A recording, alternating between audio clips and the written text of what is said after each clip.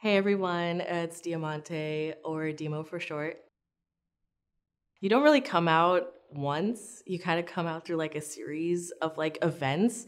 I think the most like prevalent coming out was actually last November with my mom. It was after I just finished watching Love Simon.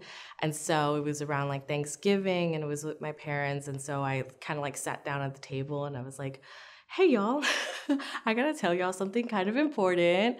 And so the conversation was really easy. And so when I came out to them, it was really this like whole eye-opening experience. So I was like, yeah, I'm queer. And they were just like, okay, what does that mean for you? And then I said, like, I'm really open to like all people. I really like, I don't have any sort of like preferences. I'm really just like a come as you are type of person. And so I try to convey that in terms of like who I am in my sexuality and how do I identify myself with my sexual orientation. So at the moment, I currently identify as like bisexual, pansexual. And so when I was explaining that to them, they were like, okay, we could see that. That's interesting. Yeah. It was really good. It was like a weight that was lifted off my shoulders for sure.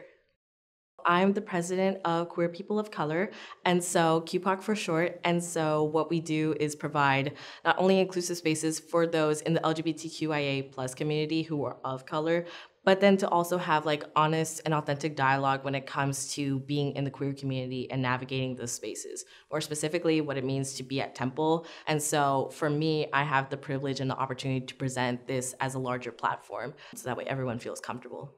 Everyone's on a learning curve. That's why we're in college right now. It doesn't come easy to some. It might be harder for others to come out, but always take your time with things. Like be patient with yourself and always learn to heal from any experiences that may feel like you are stopping your growth. And I think you could always like rely on me. Like I want to present myself as a resource to y'all.